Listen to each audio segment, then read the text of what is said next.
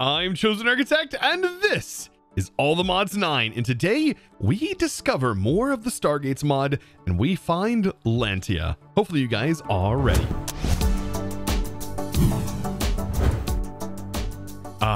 What a way to start today's video. So last episode, we ended up getting into Industrial 4, going there at the end, and well, I today want to go ahead and set up the laser miners, basically allowing me to mine up all of the modium in raw form. This is going to be great to have set up, even if we can't make it top tier just yet because of power limitations. We can still get it set up and get it automated. But that's not the only thing I want to do today, as I want to get back into the mod that you guys have all been waiting for, and that is the Stargate mod. There's honestly so much to do in that thing. I don't even know where to get started. Now, before we start playing around with some Stargates, we got a little bit of work to do ahead of us. So I'm going to go ahead and set up the ore laser base, and I'm going to need 4 laser drills at the minimum for each one of these bases. And these will farm different ores and materials. They can even farm your ancient debris and all kinds of stuff in the nether, but it all requires a very specific biome. So for each one of the modium ores, we are going to need to use the biome that it says right here in this whitelist. So this is the deep dark biome.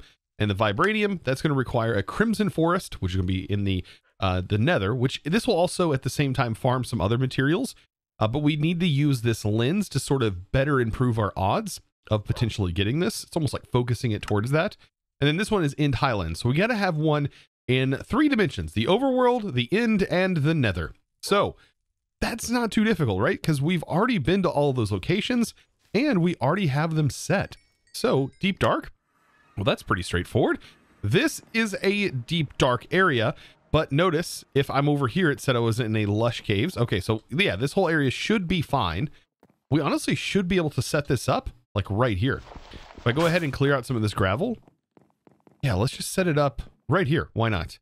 And we can always expand from this. So I'll just place down the laser drill. And this is where it gets interesting because I probably want an inventory on top of this, such as like a ender chest. But you can either place it directly on here, but it doesn't really matter so long as this machine, as long as this box has this ore laser base within its bounds. And that means you could, in theory, place it like this. You could have this setting here, and that would also work. So this goes to show that you can have basically 3 of these laser drills back behind each other, and it will still work because this final one right here still means it's within range, right? And so if you really wanted to, you just need 4 of them for the base to work. You could set up some really obscure like contraption like this, and well, technically this, it will work so long as you power these laser drills. Notice they're all connected and you can even see the particles. So that's just kind of an interesting way of viewing this, and how you can upgrade this to go incredibly fast if you surround this entire thing with these laser drills and give them all powered. Now, I know that's sort of obscure, but it's very, very important information if you want to upscale your laser mining operation. Now, how am I going to do it for right now? Well, I'm actually going to just place it like this, where they're all just directly connected to it like this, where you don't really see anything. It's nice and compact. And the only thing you need to do is put some gates on here, or if you're using Flex Networks, you can use Flex Networks. And this will start working, but we're also going to need to put our laser lens in here, and it can go in this slot. And then we need to also, I believe for this, we need to make sure it's within this range. So the minimum Y level is 2, and then also the Y level is 20. And we're going to have to keep that in mind. So let's go ahead and move this up. And there is no like shift or control clicking. You just have to click one at a time to get there. So we can set it at 2, we set it at 5, just so long as it's in between 2 and that number that we've seen there. So 2 and 20, right? So 2 and 20, it's set, and we have our lens in here. It's going very slow, but if we put some upgrades in here, such as 1 of each of these in our machine, it's going to start to use a lot more power. I think by default, these use like 100 FE per tick or something like that. But as you can see, it's going to start going a little bit faster until this process bar fills up. But you can also put some upgrades in this as well. And also another little tip is I believe you can now right click or shift right click the upgrades into the machine. That wasn't a thing until recently. So you can now put them in there. I don't think all of these upgrades affect this in, yeah, I think there's some upgrades that don't affect it at least this base machine, like efficiency. I don't really know if efficiency is going to change your bar because we're not using any power in this particular machine. But notice, look at that. We've already gotten a raw all the Almighty ore just from this alone. We're going to be generating a ton of other ore as well. So we're going to have to keep that in mind. I think what I'm going to do is probably just void everything else except for the all the Almighty ore, because that's really the only thing that I really want. I don't really think I'm going to want anything else that's filling up in here. Now for my ender chest colors, I'm actually going to go yellow like this for the all the Almighty, and then green for the vibranium, which I think that's gonna match out kind of good, and then the purple for the unobtainium. And now we have a chest line that is designed based around those colors. And now we just need to set up a trash can and a filter, so that way we can filter out our stuff that comes out of this. Now for the item filtering and routing, this is where I'm going to use Laser IO. I absolutely love Laser IO. And so to be able to set this up, we just simply need to have our ender chest placed on top. And what I want to do is I want to make the ender chest the main priority on the input. So I'll have an item card. This is going to be the input, and we'll make sure this is a higher priority, setting it to 1.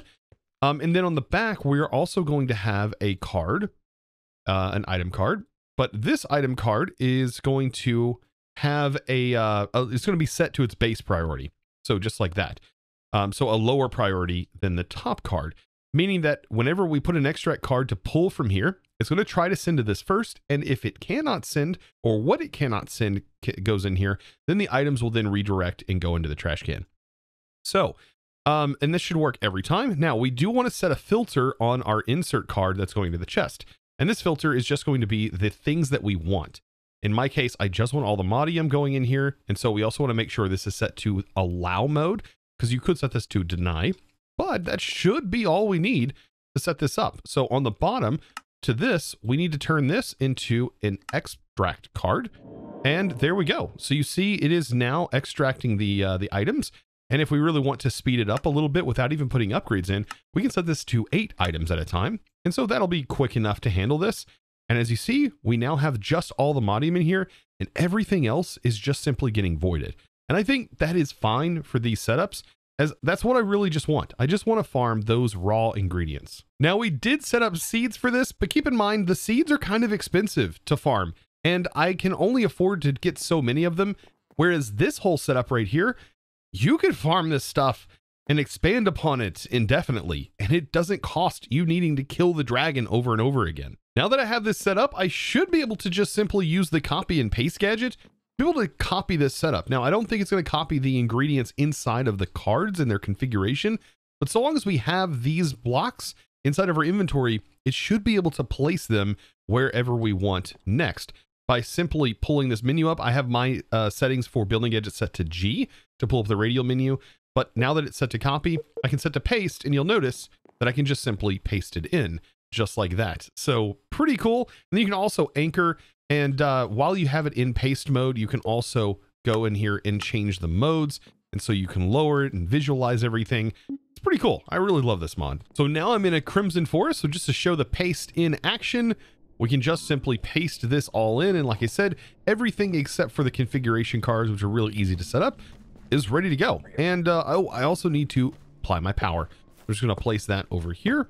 And there we go. So just about everything goes in place and works as it should. Now, some interesting interaction with that is it took the ender chest out of my inventory, but removed the color code that was associated to it and set it to the base code, which I think is very interesting, to say the least.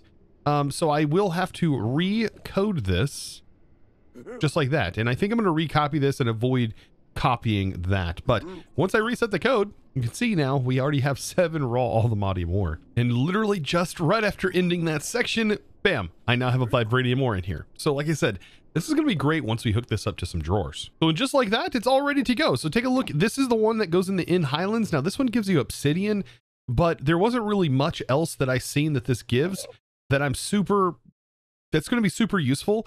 Maybe later on we might want to add some other things from this, but the main goal is getting unobtainium, and we already have unobtainium from this. We just need to make sure these areas are loaded, And if we want to speed this up later, like I said, all we have to do is just add more laser drills and we're good to go. Just making sure you're in the appropriate biomes. This is probably one of the fastest ways to harvest this material because it gives it to us in the raw form, which then allows us to process it. Oh, by the way, one thing I wanted to mention, you guys let me know down in the comments, and I do appreciate you guys commenting, by the way. That is how I learn. But you guys told me that I can actually increase the innate cap on this sword. Well, not this sword specifically, but if I was to make a new sword, I could actually get my innate cap to be exponentially higher. We could have it really, really high, even though right now this sword is just really powerful. I don't really know what I would need an even higher sword for, but you can do it. And I believe that the item that you use is the fire upgrade. So you would just toss those into the pool while you're making your Caliburn sword. So into that foggy pool, you toss that in and then you toss your sword in. And apparently that will make the innate cap higher. Also having enchantments and stuff on it as well should help. And then you convert your sword to the Morgan. It's really hard for me to know that. I don't think there's any quests or anything in here that specifically lead you in that direction, or even explain that in any way.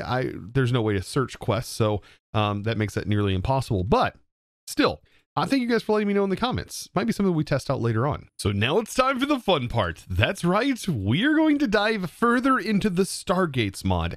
And I have a feeling that we're going to be able to travel to new dimensions, because really we've only been able to go to one thus far, and that was Abydos, which was the planet that was just simply covered in sand. Now that was an awesome thing to do early on, as it did grant us some Jaffa gear that was just insanely powerful, and I pretty much went through the entire set of gear early game until we got into the gear that we're currently in. But there was one thing that we gathered from that trip, and that was this golden idol. And apparently we need to combine that into an archaeology table. This archaeology table is what we're going to use to hopefully discover another address. And so I need to put this into a table, and we are going to have to run through some villagers, hopefully. And this is going to be a very special villager, AKA the archaeologist villager. And so the archaeologist map, I think, is what we actually need. So emerald and a compass. So I think we have almost everything we're going to need. Now, following maps is incredibly painful sometimes. So we'll see how this goes. Hopefully it's not too far out. And I wonder if this actually upgrades. Oh, it does. We get given a compass. But this right here is supposedly going to mark the spot to a location that might contain a new address.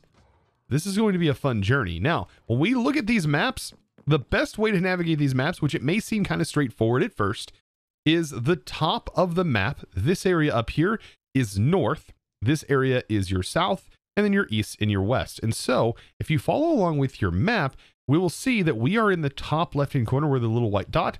And so we're going to have to travel south and a little bit east. So if we were to travel this way and a little bit east, going in this direction, we should find this after a given period of time. Now, this is going to be one heck of a journey. I mean, our dot isn't too small, so maybe we're within 500 blocks or so of this location. I'm kind of interested, and I don't know if this map is going to lead me to a new one, or if this map is just simply leading me to another Stargate portal. I really don't know. Now, you know what? The wiki for this mod actually says that I probably should trade up that villager until it hits its master final level trade, in which it should give me a map. A map to the Ring of Gods. So this map probably isn't going to take me where I want to go. I'm probably better off if I go ahead and level it up. Now, there's actually an easy way to level up villagers. All we have to do is stone cut some emeralds, and we'll end up getting a bunch of these emerald shards. And this mod, if we look up villager, we can find these grimoire books of the Lost Merchant's Guide. And this right here should be able to level up our villager, level up its trades, but it does need to be in world for that to happen. So let's go ahead and do that. I just right-clicked it, and it is now under the journeyman. I don't think that unlocks it entirely. No, that just unlocks this next tier until we hit the max, which it's now at master. And there is the map that we need.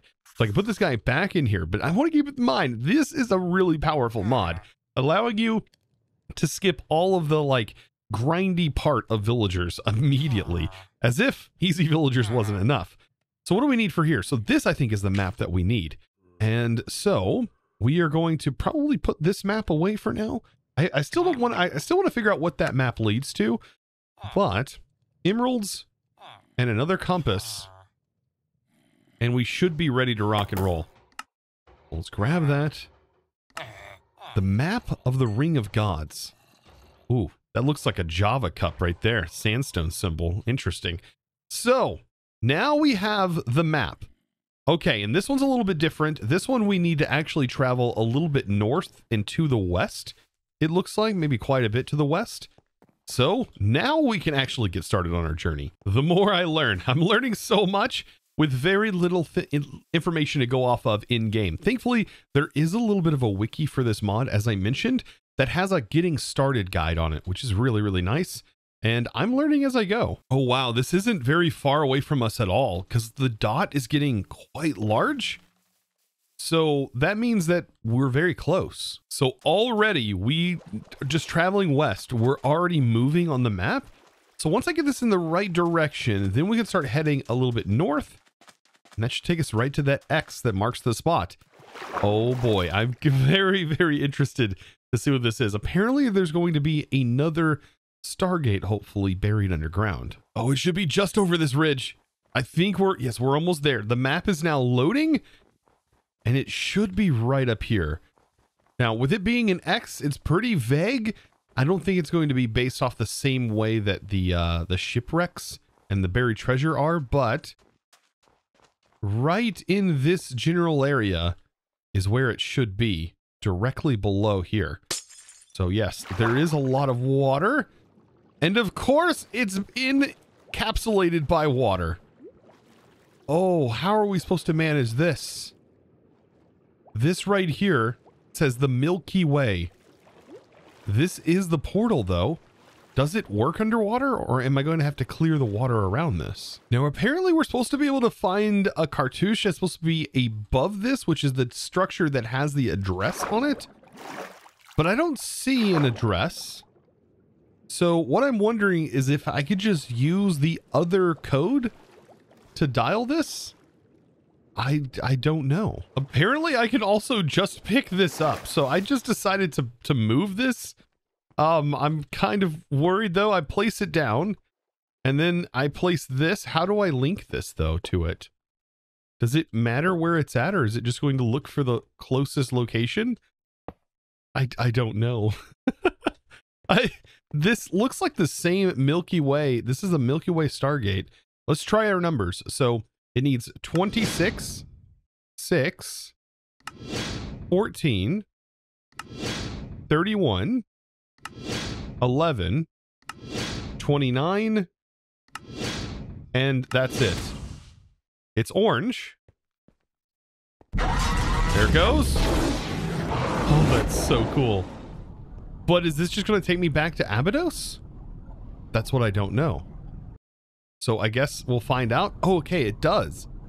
It takes me right back to the same location. So are there more dimensions in this mod? And if so, how do we find them? Okay, so from the looks of it, there are multiple dimensions, but you are going to have to figure out and find what looks like those destination markers in the world somehow. But thankfully on the wiki, they do have a list of some intergalactic codes. And apparently this dimension, the Abydos dimension, it has different biomes supposedly in here. Apparently a spire biome as well. And also the material that we find in this dimension allows us to make our own portals like that. So looking on the compass, yes, it does look like there is an Abydos spires. It's 2,000 blocks out though. So if you've only seen desert, well, it's probably why. It's several thousand blocks out. And it turns out that apparently all the mods is using an interesting version of the data pack, that the altars that spawn around, the cartouches that you would find that have the addresses on them, they're apparently random, and you'll find them just completely random throughout the world. And they'll have different addresses on them, but you don't know what the addresses are for. So that's why I didn't find one that was near that portal, unfortunately. interesting. And I guess you just don't know where something's going to take you in that case. It is funny that the wiki on the FAQ even mentions it. So I bet we didn't even need to hunt for this map. I bet we didn't even need to do that. Oh my. Is this the spires? These are insane looking. This has to be us getting close, at least. This is where I want to be because this is the ore that we need. So this is going to be fantastic. Yes, this stuff right here. This is apparently what you use to make all of the components from this mod. And apparently this stuff is called Naquita. So yes, Naquita ore.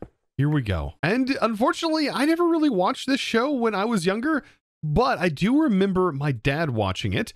And I remember seeing bits and pieces. I was definitely reminiscent when I seen that portal come out because I remember seeing that. I think it was like on the Sci-Fi Channel or something like that. But these spires, these also remind me of something else. It reminds me of how the buildings were stacked in Ready Player One. Like, does it not? This is how their buildings, all of their buildings were stacked. Also, apparently when mining for this stuff, sometimes you'll get pure Naquita. And so, interesting.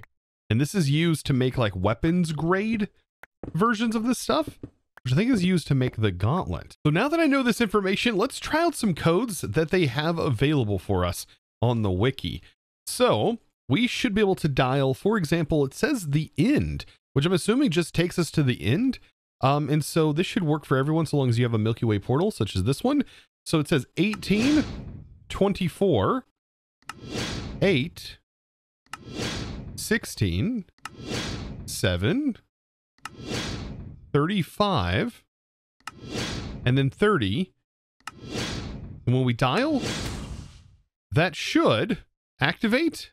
That is so crazy. And that apparently is going to take us to the end.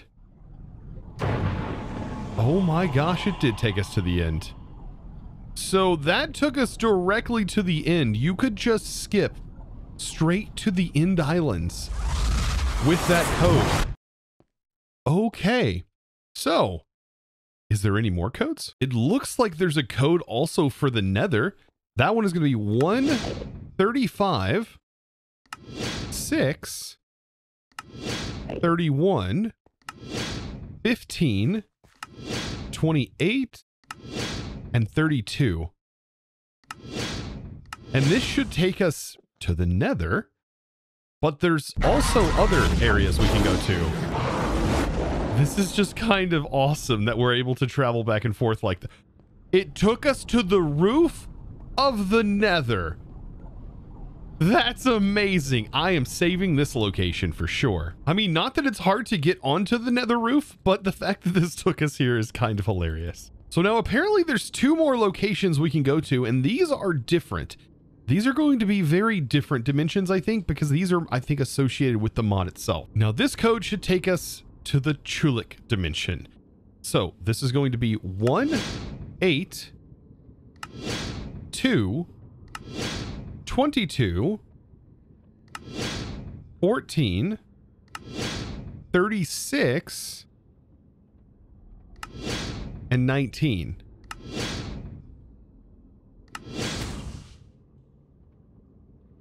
That should take us there, I think. Oh my God. It's so satisfying seeing that every time. What is this dimension going to be about, though? This looks like the overworld, but it's definitely not. It's the Chuluk forest. This is 100%. There's a structure here. This is 100% not Earth. What is this? Is this from the mod? What have we done? We've discovered a new planet entirely. This looks just like the overworld, though. This is salt. Okay. I don't want to lose where our portal's at. But is there anything else in this dimension other than just trees? Apparently there is a forest and there's a plains biome. The plains biome seems to be, just like the other dimension, like 2,000 blocks out. This has got to be in reference to stuff from the show, and I just don't know it, but I'm sure you guys are geeking out in the comments.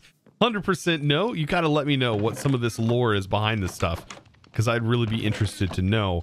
Like, this hut keeps showing up here in this forest, and I wonder if there's another structure potentially in the plains. We're getting pretty close. I mean, Google's given me a little bit of information saying that this was apparently 2,000 light years away from Earth. Interesting. And is a part of the Cronus Empire. Like, this is a whole other structure here. Like, yeah, this definitely has some importance. There's just simple houses. Just very simple houses. Like this is just a place that you could just move right into. There's no loot in any of these. This is a full-fledged kitchen. Oh, there is meat and also a little enchanting room or a library. And yeah, here it is. Just a massive plains biome. But I mean, it's just like a clone of the overworld. It's fantastic. Now, just if you're concerned about me using these codes, apparently you can locate pretty much all of them by just using the structure compass, and you can locate your Stargate's journey or SG journey just from here. You can locate all of these pedestals potentially. You just have to get lucky to find these codes apparently. Now, this name I kind of remember. I feel like I remember this name, Lantia. And this, however, is a different galaxy, and I think requires a different portal in order to get to it. Now, just for the sake of trying it, I am going to try it with this portal. However, I don't think it'll work, but we'll give it a shot. So this will take us to Lantia if it does work. So 18, 20, 1, 15, 14, 7, and 19. It sounds like it's going to work. I think it's going to work. I don't think the portals have like very specific characteristics. It just works. And this is Lantia. This is so cool. Okay. I was not expecting this. It's straight up an ocean base. Like, you could start here. It's a sky block. There's just nothing under here. Like, we are basically at sky limit. So by the time we got low enough, we would have drowned. And I'm sure there's a layer of bedrock at the bottom. But it's just a sky base. That's honestly kind of cool. This is basically an ocean void world that you could tap into right from the start if you wanted to play here. Oh, why is this hidden from us? I could have started my base in this location. I still might use this place, honestly. This is still really cool. Now, I did check the biomes out, and it does appear like this is just it. It is all a deep ocean biome. Just all of this.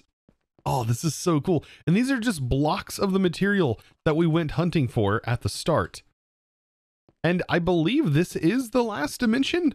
I may be wrong though. Man, I mean, what a way to end today's episode. This is absolutely epic.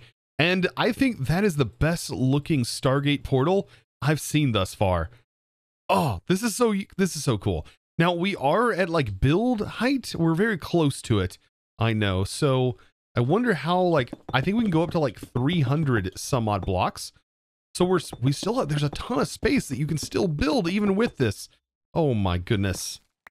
Yes, this is 100% going to be used for something. I mean, honestly, this would be a great place to have housed my crop farms, just to sort of keep the FPS lag to this area and not at my base. But with that, guys, I am going to have to call it here. I hope you enjoyed today's episode. Hopefully you learned something new, and hopefully you take advantage of this place because it is 100% worth it. All of those codes should work in your world, as they're the ones that are listed over on the wiki for this mod. So definitely be sure to check that out. And well, guys, thank you so much for watching. Click that subscribe button if you haven't already, and give this video a huge thumbs up. And well, it's now time to thank the amazing supporter of today's episode. And that huge thanks is going to go out to a Trinket over on the Discord. Thank you so much, by the way, for becoming a Discord premium member and supporting my content in one of the best ways possible. Also, you guys do get access to supporter servers and all kinds of stuff like world downloads, so be sure to check it out. Discord.gg/ChosenArchitect. You can join the amazing crew today. And if you just don't want to support in that way, you can just join the Discord. We have a tons of things for you to do over there, whether that's get support for help for things in modded Minecraft or what have it. You know, it's just a great community, and I recommend checking it out. And guys, I appreciate you. Thank you so much. I'll see you in the next one. And as always, thanks for watching. Bye.